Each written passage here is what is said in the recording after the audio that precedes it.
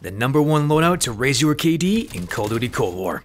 Ladies and gents, my name is Xander, aka Diaside, and in this video, we're really going to go in depth as to why this thing is designed to #1, give a hyper-aggressive playstyle, #2, become undetectable in whatever action you perform, #3, enhance your detection skills, #4, get a high score, thus high lethal score streaks, and #5, keep you alive. It's not going to matter what kind of game mode that you're playing, team deathmatch, domination, search and destroy, as this loadout is going to work for all of them. But also keep in mind that the game footage that you're about to see is with myself being solo as well as with teammates. And so once again, this is also showing you that it's a universal loadout. To really find out how this loadout can increase your KD, the only thing we have to do is just to simply sit back, relax, grab a break of that Kit Kat bar, eviscerate that like button for the YouTube algorithm, and let's jump right into the video. Before we go any further, you're going to witness some game footage using the MP5, the AK-47, and the FFAR. And within all these games, you're going to be seeing some 5.5 KDs, some 8.2 KDs, and even some 3.9 KD games. Clearly, this loadout definitely works, but it all hinges on one perk, or rather a wildcard called Perk Greed. Perk Greed states that one can equip an extra perk for each and every single perk category. That right there is spectacular and glorious and wondrous in so many ways that I can't even begin to describe to you as to how amazing that actually is. Starting this off is our first column of 2 perks called Engineer and Forward Intel. Engineer states that one can detect enemy equipment and score streaks through walls, see enemy score streaks on the minimap, and re-roll your care packages. The second one is Forward Intel, and it states that one can see indicators for enemy reinforcements on your minimap, and your minimap shows larger areas. As you're going from engagement to engagement, I can't tell you how many sneaky little munchkins place a proximity mine or a smoke bomb or something else along those lines, and then poof, adios, bye-bye, I'm dead. Engineer completely nullifies those things entirely, and it's fantastic, and not just to keep you alive, but also to keep the flow of your hyper-aggressive playstyle.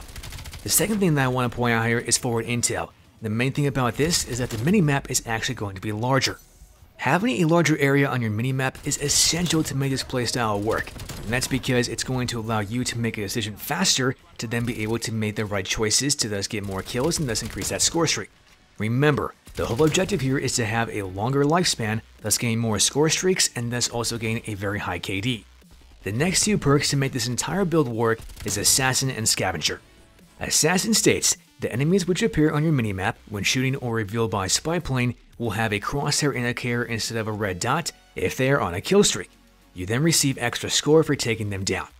Next up we got Scavenger, and Scavenger states that one can replenish ammo from fallen enemies.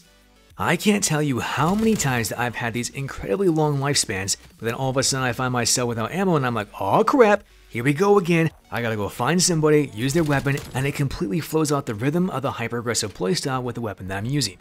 Now don't worry, we're gonna get into the weapons and more importantly, the attachments in which you should be using all those weapons in just a few seconds. But before that, understand that having Scavenger is gonna fix this ammo problem, no problem, piece of cake, and Assassin is going to allow you to increase that score streak, getting more lethal score streaks, and thus increasing that KD, because those things are going to give you lots and lots of kills, and you want that, I want that, we all want that, it's a win-win-win.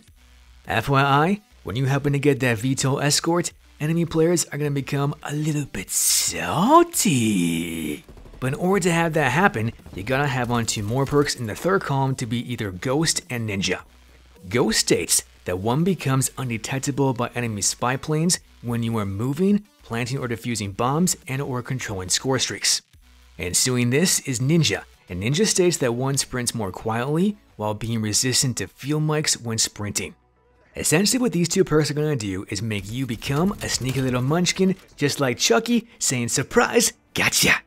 Before they even know what hit them, enemy players are going to be absolutely annihilate, decimate, and eradicate in a split second because #1, they're not going to hear you coming because your footsteps are so silent, and #2, they're not going to see you coming because your radar is going to be completely null and void via these 2 perks. Now of course, when we go into engagement to engagement to engagement, we're probably going to take down a little bit of damage as we go, and so to regen that health instantaneously, I absolutely must recommend that you use a stim shot. A stim shot is going to be a reusable stimulant that initiates healing immediately. Again, I can't tell you how many times that this thing saved my bacon, as I've gotten 2 kills, done the stim shot, gotten the next 2 kills, and just like that, you got a fury kill, piece of cake. Now every now and then, you're going to have that one player that's just in the most ideal camping spot, and you're like, oh my gosh, I can't get this guy, he's really getting me, he's getting my nerves, And so instead, what you're going to do is you're going to toss a lethal equipment, aka a Semtex grenade. A Semtex is a lethal type of grenade that contains C4, which sticks to surfaces it touches, including players, before it explodes. The situation that I just described is going to be taken care of just like that in an instant, and that guardian who's camping in a corner or in that most ideal sniper spot is going to be gone in a flash, and it's going to be such a gratifying feeling onto that Semtex grenade, and you're going to say, thank you, check please, come again. As far as the equipment goes, the only thing that we haven't covered here is the field upgrade, and I want you to have on a field mic. The field mic is going to be a recording device that highlights enemy sounds within a certain radius on your minimap. Whenever you can get more information from your minimap is exactly what you want to have, and the field mic is going to do exactly this. It's going to tell you via sound if an enemy guardian's in that proximity of the field mic, as well as show up on your minimap having a nice little red dot appear within that space. The way in which I look at it is that I'm trying to get as much information as possible from that minimap, so then I can have the best ideal choice, aka decision making process, to take out that guardian and the next one, so then I get those amazing score streaks. Before we get into those score streaks, I want to take one step back and analyze the attachments that I'm using on this MP5, the AK-47, and the FFAR that you've been seeing throughout this entire game footage so far. There's really only 5 attachments in general that you need to have, and that's either going to include a silencer or a suppressor, a grip, a speed mag or a fast mag, some kind of wrap, as well as some kind of stock. In short, the silencer or the suppressor is going to make sure that whenever you fire your weapon, you're never ever going to show up on radar, once again becoming undetectable. This is an absolute must-have if you want to be able to get these crazy high score streaks and crazy high KDs, because let's put it this way, whenever you fire your weapon, you're going to be showing off on the radar and people are going to know exactly where you are all the time. You don't want that, I don't want that, nobody wants that. So just put on a silencer and a suppressor and save your bacon from being stolen by the enemy team. Next up is the grip. And the whole point of the grip is to make sure that you're going to increase the weapon's consistency, aka accuracy, via horizontal recoil control and vertical recoil control respectively. After that is the speed mag or the fast mag. And I have to tell you, you've got to have on a fast reloading perk here, because if you don't, you're never ever going to be able to get those fury kills and frenzy kills and potentially team wipes. And I'm telling you, when that happens, it's going to be such a gratifying feeling that enemy players are going to be like, what the heck is going on? How did this guy just wreck me? You know when they talk over the mic after they get a death and they're like, what the? Yeah, you all know what I'm talking about. That's going to happen on a fairly regular basis with this speed mag and fast mag. Ensuing this is a wrap. And the reason why I want you to have the wrap is because, again, we're trying to focus on a hyper-aggressive playstyle, getting lots of kills and lots of score streaks. And the best way in which this wrap's then going to do that is by increasing the flinch that you have, as well as the ADS speed of the weapon that you're using. Lastly, we come to the stock. And the stock is also essential to have because number 1, it's going to increase your strafe speed, which is essential to dodge bullets, and number 2, increase the sprint to fire time. Think about it like this. When you're playing hyper aggressive, you want to have a very fast sprint to fire time, a very fast ADS speed. You also don't want to show up by the enemy spy planes, and so on and so forth, and running is going to be incorporated within all these things, within these attachments as well as these perks in this build. If you're going from engagement to engagement to engagement in this manner, I guarantee you that you're going to get some crazy high kill games along with some insane kill deaths, not just to be 8.0, 9.0, and 10.0 KD games, but also having some out of this world kill numbers at 50 kills, and that's just insane, especially for a game of team deathmatch. Now what supplements this even more so is a couple of kill streaks and or score streaks. And the best way in which I can really describe this to you is to run really one of 2 attack score streaks or support score streak setups.